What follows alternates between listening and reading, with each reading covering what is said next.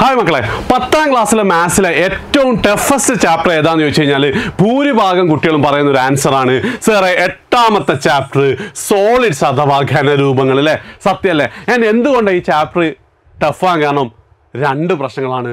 ഒന്ന് സാറേ ഇക്വേഷൻസ് ഒക്കെ മറന്നു പോകുന്നത്, ഞാൻ രണ്ടാമത് സാർ ഇക്വേഷൻ അറിയാമെങ്കിലും അത് എവിടെയാണ് എങ്ങനെ ഉപയോഗിക്കേണ്ടതെന്ന് അറിയില്ല എന്നുള്ളത് അല്ലേ. ഇത് തന്നെയല്ലേ നിങ്ങളുടെ പ്രശ്നം. സോ ഈ ഒരു വീഡിയോയിൽ നമ്മൾ എന്ത് ചെയ്യാൻ പോകണം, ഈ പാഠത്തിലെ മുഴുവൻ ഇക്വേഷൻസും കവർ ചെയ്യും.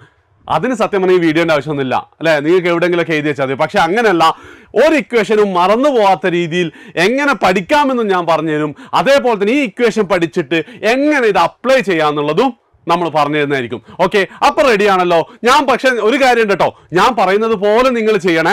ആൻഡ് വീഡിയോ ഇഷ്ടപ്പെട്ടിട്ട് എന്തായാലും നിങ്ങളുടെ ഫ്രണ്ട്സിന് 8ാമത്തെ പാഠം ടഫായ എല്ലാ ഫ്രണ്ട്സിനും ഷെയർ ചെയ്യുക, വാട്സപ്പിലൊക്കെ സ്റ്റാറ്റസ് ഇടുക. ഓക്കെ, റെഡി അല്ലേ? അപ്പം നമ്മൾ തുടങ്ങാം.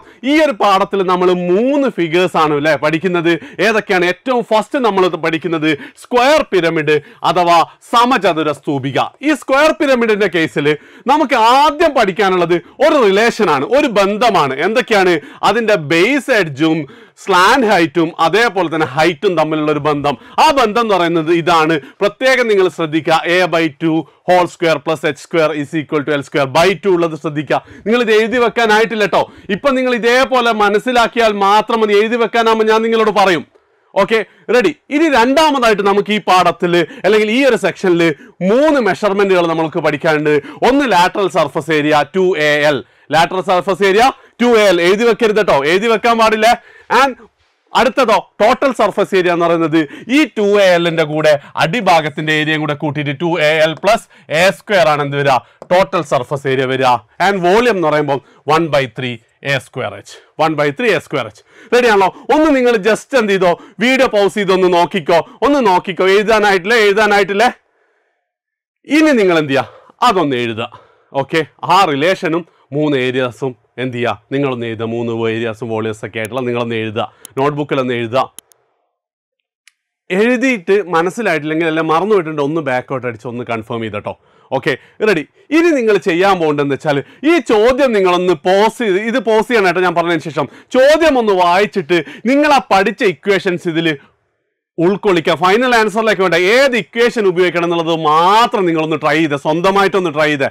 ഓക്കെ, പോസ് ചെയ്തിട്ട് നിങ്ങളത് ട്രൈ ചെയ്തിട്ടുണ്ടെന്ന് കരുതുന്നു. കാരണം ഇങ്ങനെയേ നമ്മളിത് പഠിക്കുള്ളൂ. ഇനി നമുക്ക് ചോദ്യത്തിലേക്കൊന്ന് പോവാം. The length of the base edge, base edge എന്ന് പറഞ്ഞാൽ എന്താണ്? എ ആണ് അല്ലേ. അതേപോലെ തന്നെ ഒരു സ്ക്വയർ പിരമിഡിന്റെ ബേസ് എഡ്ജ് വരുന്നത് എന്താണ്? എ ആണ്. അത് എത്രയാണെന്ന് തന്നിട്ടുള്ളത്? അത് 12 ആണെന്ന് തന്നിട്ടുണ്ട്. പിന്നെ സ്ലാൻഡ് ഹൈറ്റും തന്നിട്ടുണ്ട്. ഫസ്റ്റ് ക്വസ്റ്റ്യൻ നോക്ക്, ഹൈറ്റ് ഓഫ് ദ പിരമിഡ്. എപ്പോഴും ആ റിലേഷൻ വെച്ചിട്ടുള്ള ചോദ്യമായിരിക്കും ആദ്യം ഉണ്ടാവും. എന്തായിരുന്നു നമ്മൾ ഇക്വേഷൻ? ഏത് ഇക്വേഷനാ? a/2 whole square plus h² is equal to a². ഇതിൽ എന്ത് ചെയ്താൽ മതി? ഈക്വൽ ടു a² അല്ല, ഈക്വൽ ടു l². ഇതിൽ എയും നമുക്കറിയാം, എല്ലും നമുക്കറിയാം. സബ്സ്റ്റിറ്റ്യൂട്ട് ചെയ്താൽ h കിട്ടും. ഇത്രയേ ഉള്ളൂ ഇക്വേഷന്റെ ലോജിക്ക് എന്ന് പറയുന്നത്. ഇനി നിങ്ങൾ എന്ത് ചെയ്ത് നോക്ക്, വോളിയം നോക്കി നോക്ക്. വോളിയം എന്തായിരുന്നു വരേണ്ടത്? വോളിയം എന്തായിരുന്നു? 1/3 a²h. എന്റെയും എച്ചിന്റെ വാല്യൂ നമ്മൾ എന്ത് ചെയ്താൽ മതി? ഇട്ട് കഴിഞ്ഞാൽ ആ മാർക്ക് കിട്ടി. 3 മാർക്കിന്റെ ചോദ്യം. ഇതാണ് ഇതിന്റെ ലോജിക്ക് ഉള്ളൂ. ഇങ്ങനെ തന്നെയാണ്. ഇനി ചിലപ്പോൾ വോളിയത്തിന് പകരം what is the lateral surface area എന്താണ്, അതേപോലെ തന്നെ what is the total surface area, ഉപരിതല പരപ്പളവ് എത്രയാന്നൊക്കെയാണ് ചോദിക്കുക. ഏതാണെങ്കിലും എന്താ, ഇക്വേഷൻസ് നമ്മൾ പഠിച്ചിട്ടുണ്ട്. ലാറ്ററൽ സർഫസ് ഏരിയ എന്ന് പറഞ്ഞാൽ എന്തായിരുന്നു? 2al, total surface area 2al plus a². അത്രയേ ഉള്ളൂ അതിന്റെ കേസിൽ. ഇതേപോലെ നമുക്ക് എന്ത് ചെയ്യാം, കോണ് നോക്കാം. കോണിന്റെ കേസിൽ നമുക്ക് 3 ഇക്വേഷൻസ് ഉണ്ട് കേട്ടോ. കോണിന്റെ കേസിൽ 3 ഇക്വേഷൻസ്, 3 റിലേഷൻസ് ഉണ്ട്.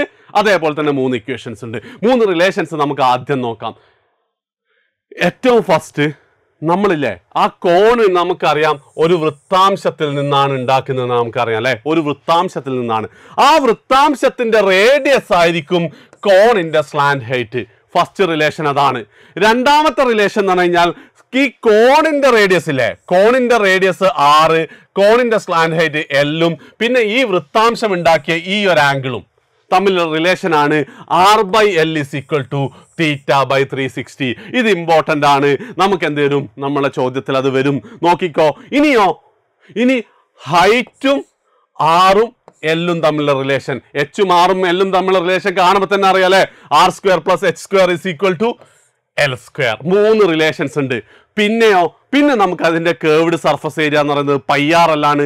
ടോട്ടൽ സർഫസ് ഏരിയ എന്ന് പറയുന്നത് ആ πRLന്റെ കൂടെ അടിഭാഗത്തുള്ള സർക്കിളിന്റെ ഏരിയയും കൂടെ അത് πr² കൂടെ ആഡ് ചെയ്യും. ആൻഡ് മൂന്നാമത് വോളിയം എന്ന് പറയുമ്പോൾ 1/3 πr²h. ചിലപ്പോൾ നിങ്ങൾ സ്ക്രോൾ കാണുന്നത് ഇത് മിസ്സായി പോയിട്ടുണ്ട്. വോളിയം എന്ന് പറഞ്ഞാൽ 1/3 πr²h ആണ്.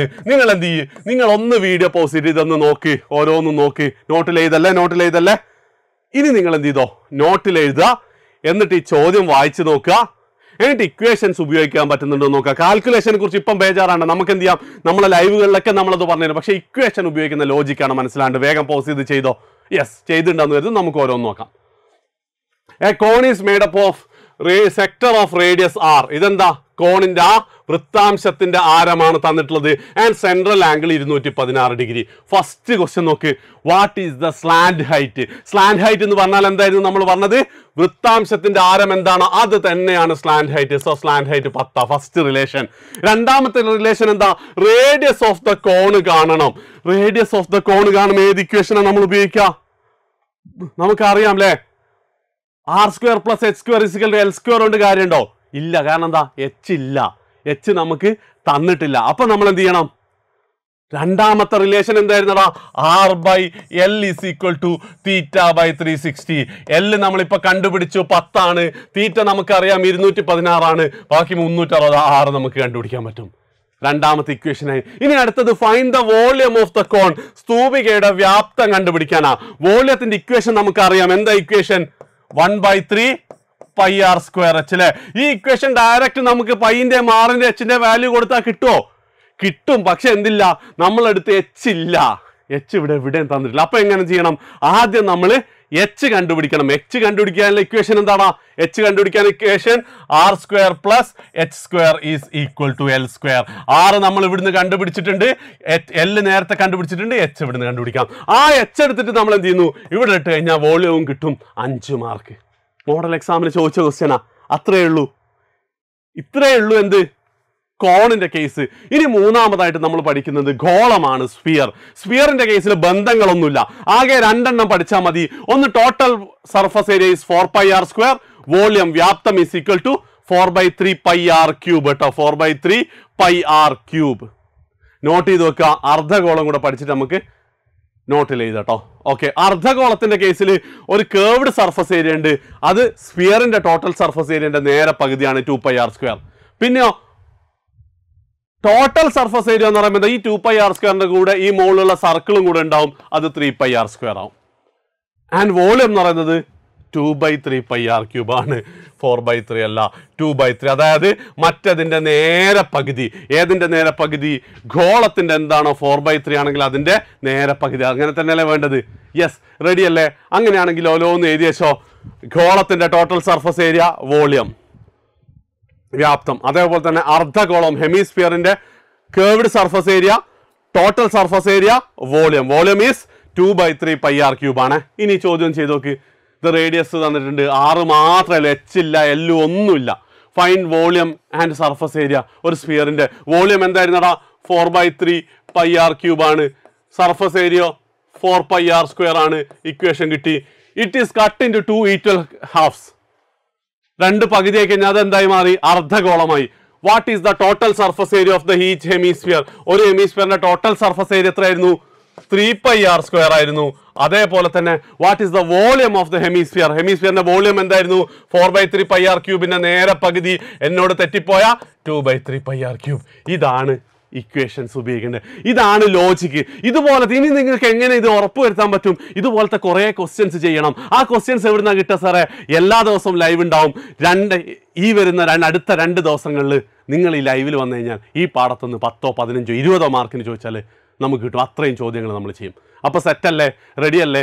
മാക്സിമം ഫ്രണ്ട്സിന് ഷെയർ ചെയ്യുക, വാട്സപ്പിലൊക്കെ സ്റ്റാറ്റസ് ആക്കുക. ബൈ.